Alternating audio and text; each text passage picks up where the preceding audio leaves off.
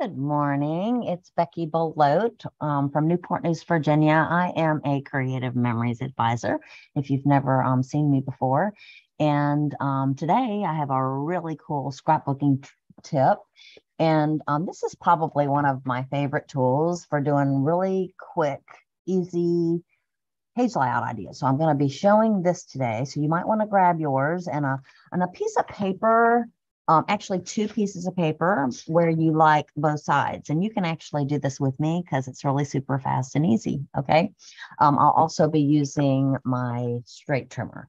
And if you don't have one of ours, you can still use your trimmer. This one is not really specific to some of the capabilities that ours has. But you probably should get ours. It's really good. But anyways, thank you for watching. One thing I want to remind you about, because it just started yesterday at 1, this is a great time if you've never ordered from Creative Memories to pick an advisor. And if you don't have one, I'd love for you to pick me. But find an advisor so that you can give one of our hard working women across our country and actually internationally an opportunity to make a little bit of extra money for their efforts of serving those that have pictures. But it started yesterday at 1 o'clock. It runs for a little longer than a week. So you don't want to wait too long because sometimes they run out of things. But there are 6 exclusive paper packs. They are designer paper packs. So there'll be packs, our traditional pack of papers. So there'll be 10 sheets in there, 2 of each sheet. And each of these are designer ones to match either current lines or lines yet to come. So it's kind of a teaser. And so they will coordinate really well. We have Happy Hauntings. It's called Shades of, and so that will match our recently released Halloween line. There will be one that matches our recently released Croptoberfest line. There'll be a Shades of Golden Harvest, so that will match our current Golden Harvest lines. All 3 of those are relatively recent lines.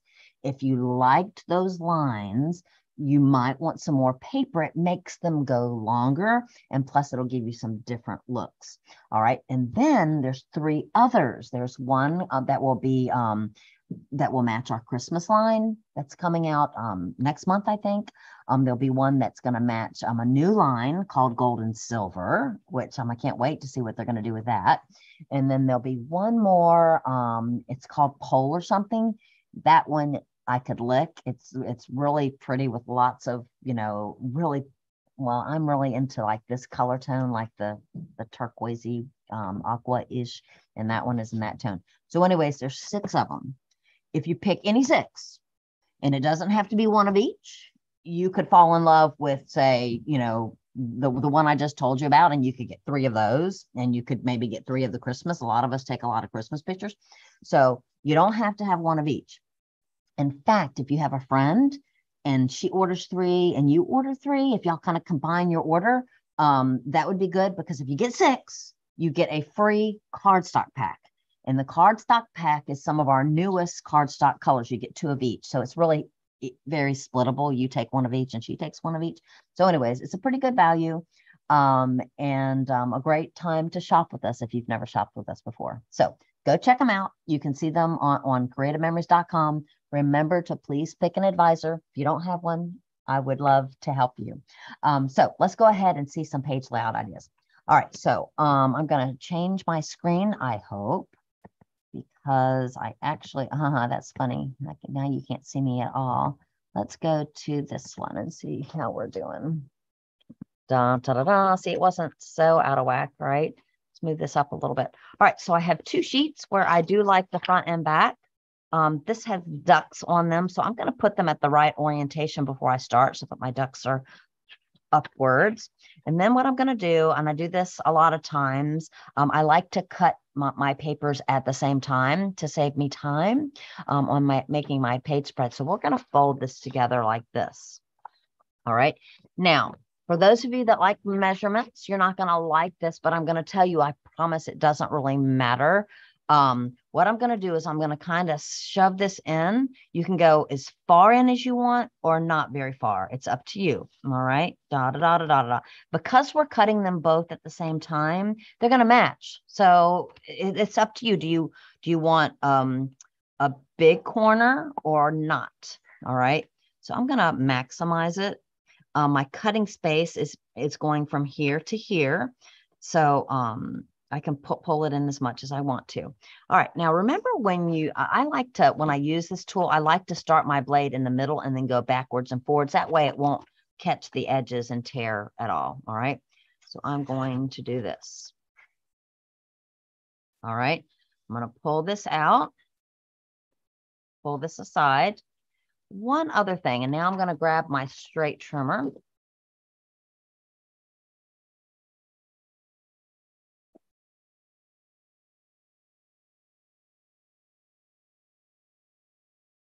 All right. And now what I'm doing, these are my flat edges. I'm going to cut a little bit off.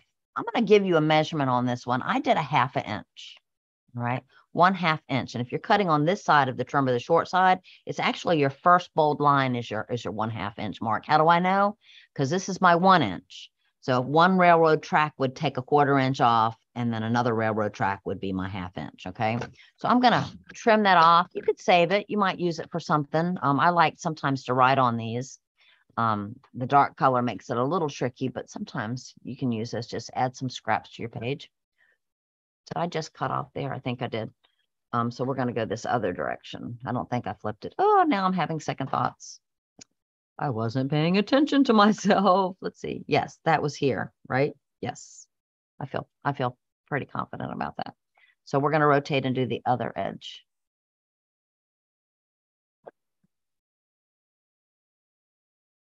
Okay. Another thing I'm going to do while I'm at it, just to save myself a little bit of time, I'm going to, you've seen me do this before. I think I would like a circle here. So you can either grab your circle or you could do oval on this, whatever. You could do your oval patterns with your circle and oval cutting system. Let's go ahead and do that. I haven't used this one in a while. And what I'm going to do is I'm going to use my blue blade. I'm using a smaller one because it's towards the top of my picture. And when you're building page layouts, visually, it looks better for your bigger, chunkier things to be towards the bottom and your smaller things to be towards the top. If you use your blue blade, then that means on the outside of your cutting template, when I go to cut my photographs, I can use my red or green blade and it will fit perfectly in that spot. So let's go ahead and do this. And because I'm cutting through 2 pieces of paper, I'm going to put a little bit more pressure than I ordinarily do to make sure that I get through all of it. Some people even like to stand up to make sure they don't miss.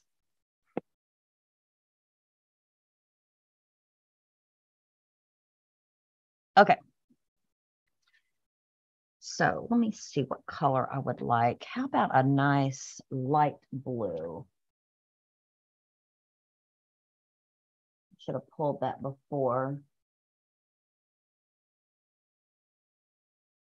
Oh my goodness. I am out of light blue. Oh, how about dark blue?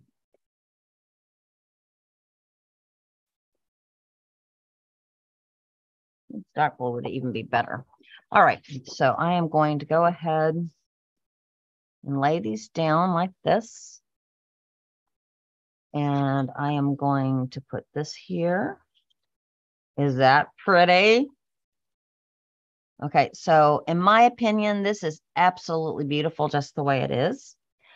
But if you would like to put these back in, put them in this way.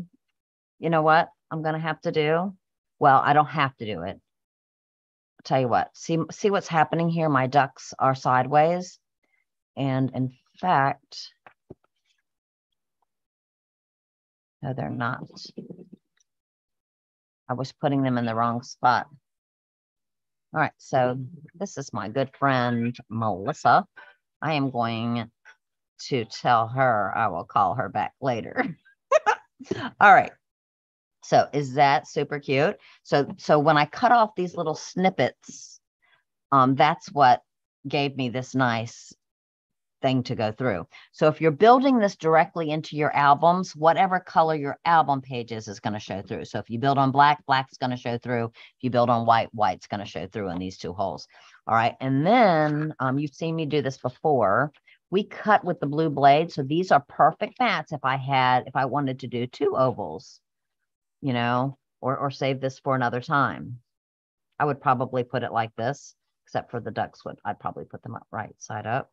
And then I could put actually two ovals on each side or save one of these for another page spread. It's up to you, but it's paper that we could use another time. And what I like to do with these is I store my leftovers for stuff in these files. So this is You Quack Me Up, by the way. So if you like this paper design, I love it. It's really, really pretty and underutilized, but it's called You Quack Me Up.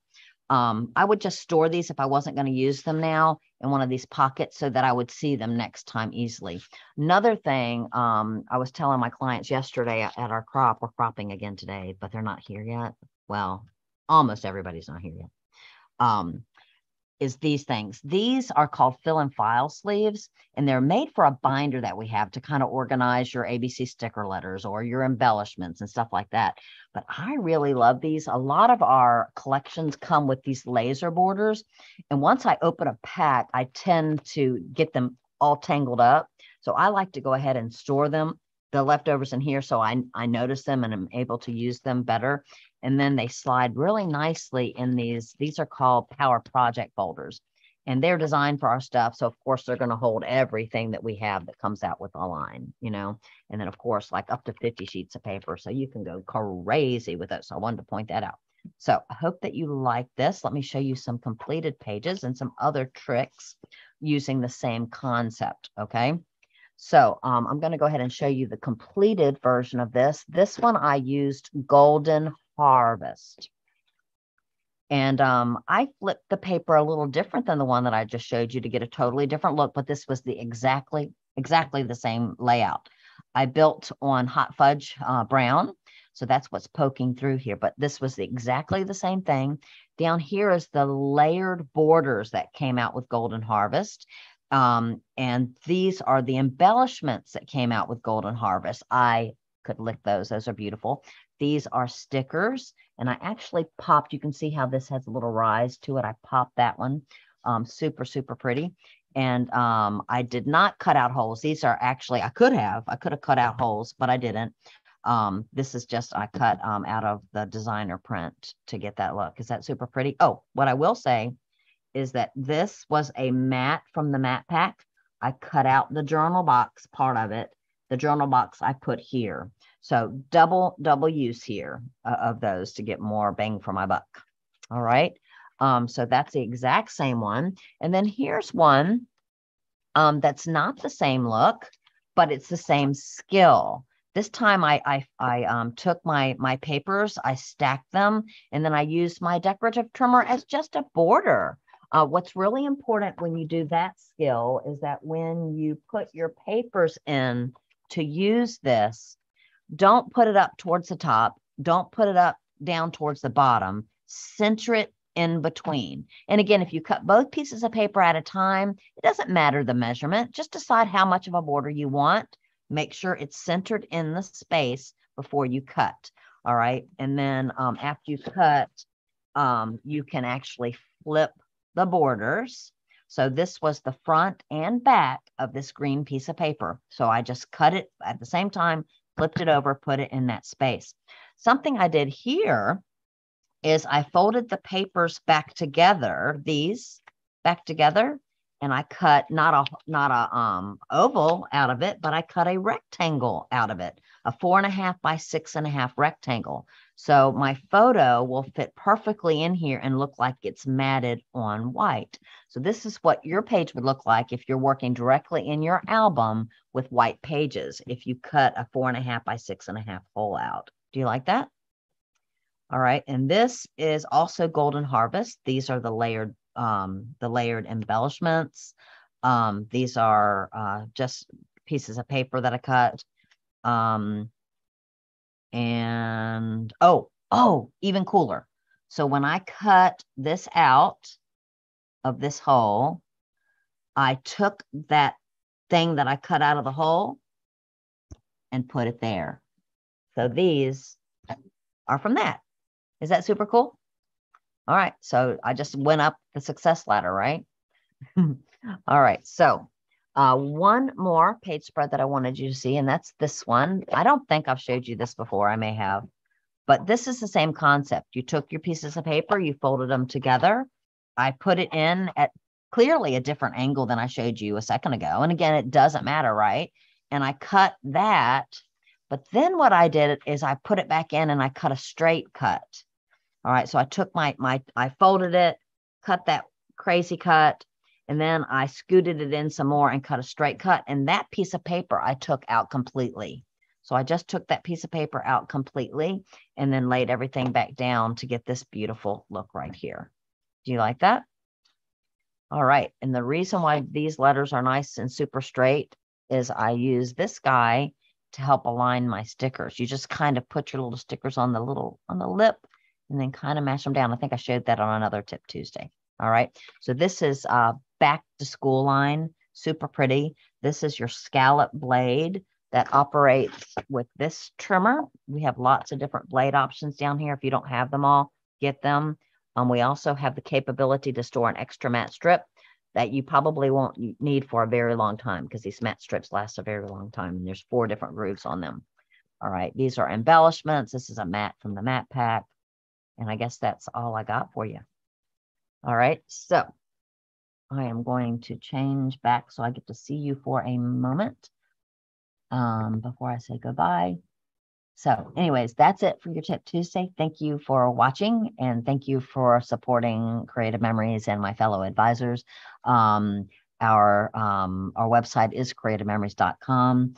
If you want to use me, you want to put the backslash, the user / Beckie Belote, BECKIEBELOTE. Otherwise, search for an advisor and support one of us. Thanks so much again. And I'll talk to you soon. Bye.